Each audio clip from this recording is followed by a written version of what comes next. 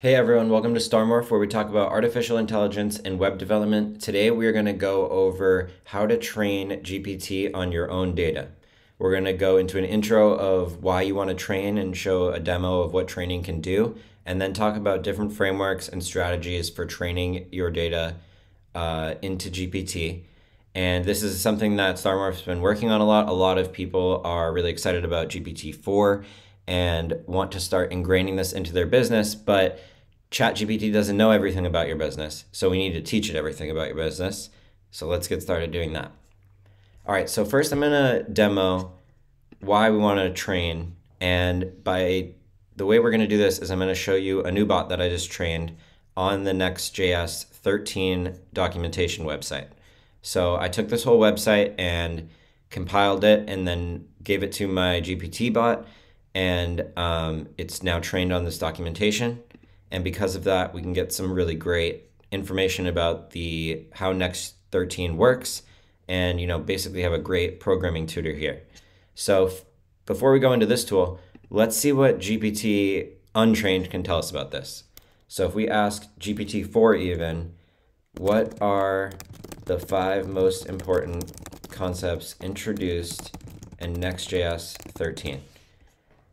ChatGPT, even GPT-4, is going to tell us that its knowledge only goes up to 2021, and it cannot tell us about Next.js 13 because it came out after that.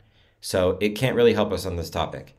Now, if we go over to the trained bot and we say, what are the 5 most important concepts introduced in Next.js 13?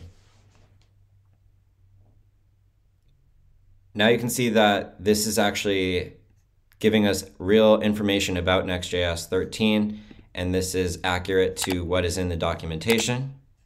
As you can see, these are the main concepts here as well, same as here.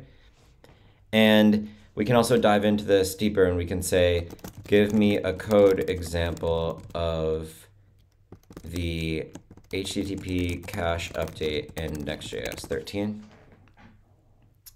And the bot can go ahead and give us Next.js 13 code.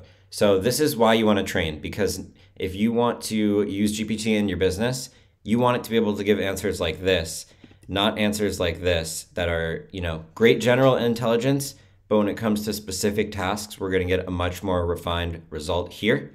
If you need help doing this, reach out to StarMorph. As you can see, we're training these bots. It's something I'm really having fun experimenting with. And a lot of the tools we're about to go into, they're developing so fast. There's so much software that's about to come out with some of these integrations. It's crazy. Okay, so let's talk about the tools you can use to train GPT on your data. The first tool that I want to talk about, and probably my favorite tool that I'm working with in web development right now, is called Langchain. And they are really pushing the limits on what's possible with using LLMs in the browser and in web apps. And I'm very excited about all the new integrations that they're coming out with. I can't wait until I have built what I have in my mind right now using this framework, and just the things that are possible are crazy. So let's jump into this a little more. What can you do with Langchain? What are the features of the documentation, and how do we use it? So first off, Langchain has a JavaScript documentation, which is right here, and they also have a Python documentation, depending on what tools you're using to build with LLMs. And what Langchain allows us to do is it allows us to train GPT over specific documents. So we're basically going to be using, they have a few options, but you can use OpenAI's embedding API to take a document, compile it into the embedding form that the LLM wants, and then send over, that vector storage to the LLM. And now it can have information about the specific document that you're training it on. So this provides us the toolkit to both load the documents into here, convert them into the kind of storage that the LLM needs, and we can go a little bit deeper into both of those. Some of you may never have heard of an embedding before. Some of you may have already been coding your own models. So I'll just kind of go through the middle on what that means. And yeah, so let's go into how we can load a document in. We can see that there's a lot of different file types here that we're able to load into our web app and train GPT on. And this is an example of how to load a document in, providing the path. and we'll jump into the code a little more in a minute. CSV files, PDF files even. And imagine once GPT-4 is integrated with this and you can start to load images as a response. I mean, this is really going somewhere. Like this is really pushing the limit here. They have an integration here to load stuff from Hacker News, so you can actually go to a URL and load things in. And then let's talk a little bit more about the storage. So as I said, an embedding is a compiled version of the data that you're training it on. And OpenAI has an API for creating and sending embeddings to GPT-3 GPT-4. So this framework allows us to, it's kind of a wrapper around the OpenAI toolkit of creating embeddings. And it's really easy to create an embedding from your own document. And then these are different options for embedding databases and the vector storage of the embeddings. So these are a few frameworks. Pinecone is a really popular framework right now.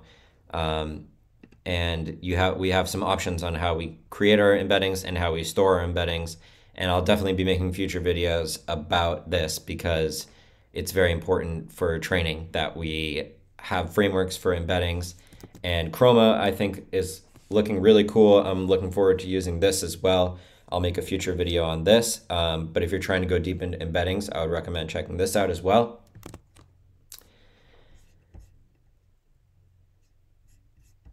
And yeah, I think that's a general basic overview of some of the stuff in the Langchain framework. So now I'm going to jump into what this looks like a little bit in the code for this bot.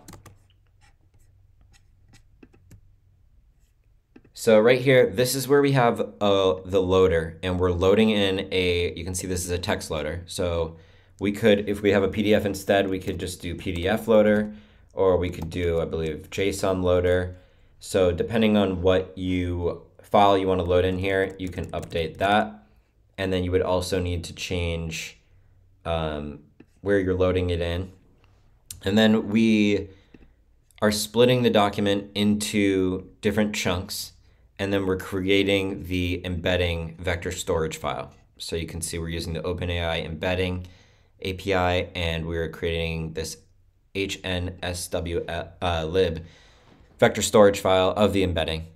And basically what we want to do is we can compile our document into the embedding, and then when we deploy our app, it will be able to send that embedding over to the model and get us our trained response back. So that's a quick intro to Langchain. As I continue to build with this tool, we could do a more comprehensive coding exercise, building out some Langchain code. Now let's just go into OpenAI's embeddings as well, because this is another tool that is available to train your data and GPT. So to put them together. So this is, again, what Langchain is integrating, but this is also just a great resource in itself about embeddings and how OpenAI allows you to create embeddings and then send them over to the OpenAI response to get back from GPT-3. So another option for training your data is, rather than using Langchain, you can go directly through the OpenAI API and create your embeddings just directly with their API. But I think Langchain is really bringing some amazing tools and making it really user-friendly to do a lot of different functionalities with this. And by the way, one of the features that I was talking about that I'm super excited about, I actually don't see it in here, but they just announced it, is that they're building an integration with Zapier. And I don't know, maybe it's only in the Python one right now, because it literally just came out like yesterday. But they're building with Zapier, because Zapier is coming out with this new API that's for natural language. And this is going to be crazy, because imagine you can tell a chatbot, send a LinkedIn message or send a Slack message, and then your prompt. I mean, connecting it to anything, to Gmail, to Google Docs, through a chatbot, being able to perform all of those actions, it's starting to feel like a super AI that can just like, do all of your tasks from one place. So this Zapier connection with Langchain is going to be absolutely huge. And I can't wait until I build something with this. So I just wanted to mention that because it's really exciting integration into Langchain. But I hope that was a helpful introduction on what tools are available to train GPT-3 on your data. And if you'd like any help working with Langchain or want to collaborate on a project, reach out to Starmorph, and we would love to chat with you about your Langchain project or training GPT models. And thank you for watching this video. And let me know if there's anything else you'd like me to go over about this topic, and we can make a more comprehensive coding video in Langchain or train a bot from start to finish. But I wanted to give an intro about some of these concepts of training and how we can get started building tools, building GPT tools that are giving us super concise answers. So again, thank you for watching, and I'll see you in the next video.